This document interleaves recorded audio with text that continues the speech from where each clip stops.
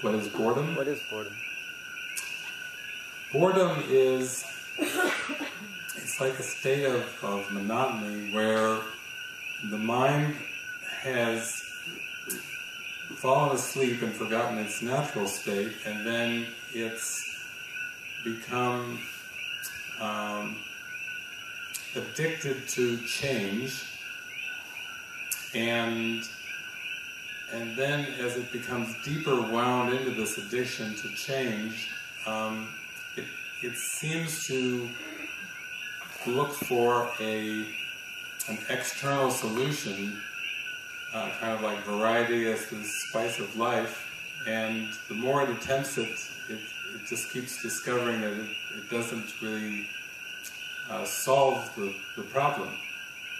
So the problem is change, and boredom is a sense of just being kind of caught up in a judgment against repetition and patterns of the world. So they just repeat over and over and over, and the mind kind of shuts off. It's like a shut-off valve.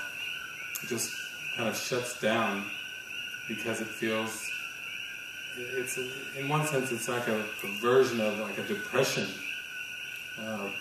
Boredom is just this sense of apathy, of just a sense of stuckness and repetition, and it's underneath it there's just an addiction that has to be exposed before it can pop out of that.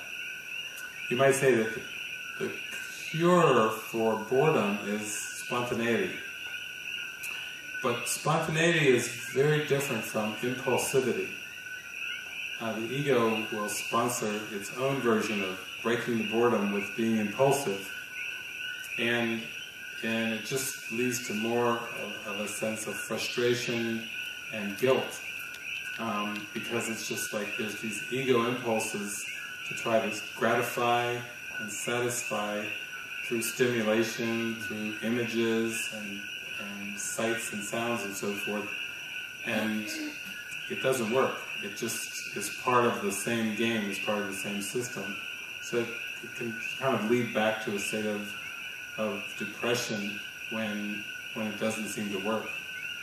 Whereas spontaneity, true spontaneity, is when you become highly intuitive and literally inspired or in the spirit, and you connect with, we could call it inner guidance, and that inner guidance is always for the moment. It always is bringing you into the presence, into living in the moment, not anticipating the future, not recalling the past, or regretting or lamenting the past. It just keeps you, it's like if you were surfing and you catch the big wave. It keeps you right on the edge of the wave. Mm-hmm. And to me, that's why life in tune with the spirit, in tune with the flow, is very inspirational, and really is truly an adventure, because it doesn't really involve any kind of escapism. You're not trying to run away from something or try to reach a goal in the future. It's like you just are flowing with what feels completely 100% intuitive in the present moment. And it's a great vitality and aliveness in that, and that's really what the cure for boredom is. So how would you apply that, say, if you were washing dishes or digging holes 8 hours a day?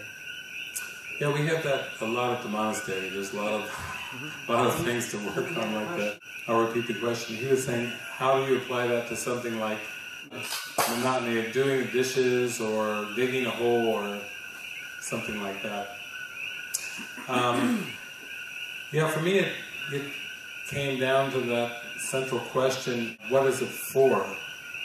In the sense that when you just freeze it down into like an activity, like doing the dishes or digging a hole, there has to be a deeper purpose underneath that is part of the flow, so that it's not seen as just as an activity anymore or just a task, but it's seen in a larger context. For example, like here at Kalani, why do people come from all over the world to be a volunteer here, to even pay to be a volunteer here or whatever, it's because there's a tremendous opportunity for spiritual growth and healing. And there's a draw to that. Just to come, travel around the world, to come up to an island to do dishes and dig holes, it would be like, well, what's the point of that? You can do that anywhere. But you might say that Kalani presents an experience of it's like a cauldron, a huge opportunity with lots of mirroring, lots of reflecting going on, a sense of openness to safely explore the depth of one's own spirituality, and that's the purpose behind the doing the dishes, or behind the digging the holes. We have people that come to the monastery as well from all over the world, and they're very focused on healing, on self-realization, on opening their mind up to the experience of enlightenment. And if you sat down and you interviewed them, they would tell you one by one that's their whole purpose in life. They really have a very single focus. And so they come kind of in a sense of letting go of a lot of their past ego pursuits and ego goals and so forth, just come to practice the presence, to really practice the peace.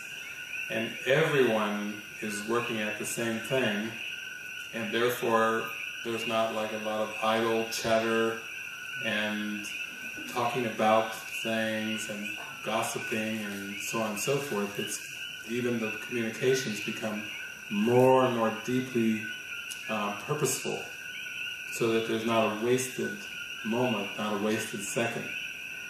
Even in terms of direct communication, it's so encouraged to speak and to go very directly into the communication, so there's not a sense of wasted motion, of having to redo things, or having multiple people working on the same thing when it could be done by one person. So there's much more of a focus, but the purpose behind the action is really where the presence can be found. And I know a lot of times people, they do enjoy sometimes very simple tasks because the focus becomes so strong that they're not, we could say, multitasking with their mind.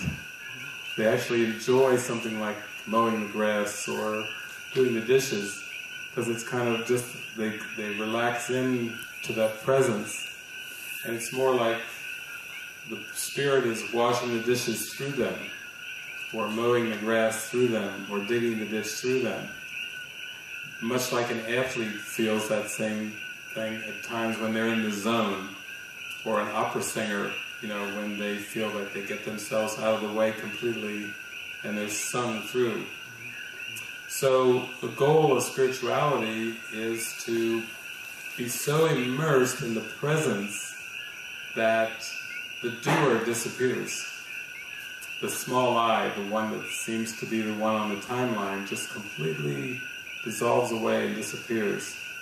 And I think many people have that experience where they just feel like there's such a presence flowing through them that they let go of this doer that is doing something for the future, doing something for somebody else, doing something for itself. That's the highest you can reach, is when you come into that presence and the doer disappears. So it's something we do talk about at the monastery a lot. And we've really encouraged questions, so, it's not like the old days of just do it because I told you to do it. It's more of really tuning into that shared purpose, and then feeling the synergy and how easily things get done. When everybody's working together, it's just an amazing synergy that occurs.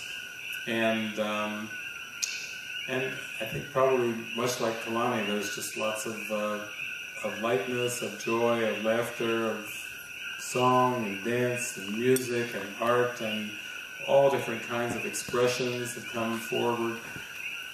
Huge amounts of collaborations. You know, like when you get a group of musicians together and they start jamming together.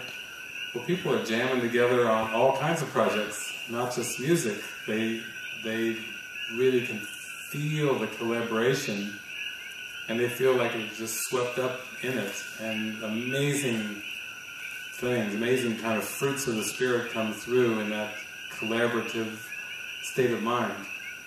And still there are those tasks that seem to be very important, like you were just mentioning, like doing dishes is still important in the overall functioning, and landscaping, maintenance, and so on and so forth. But it's like a dance. It's the only way I can describe it. Thank you. It's a joy. Mm-hmm.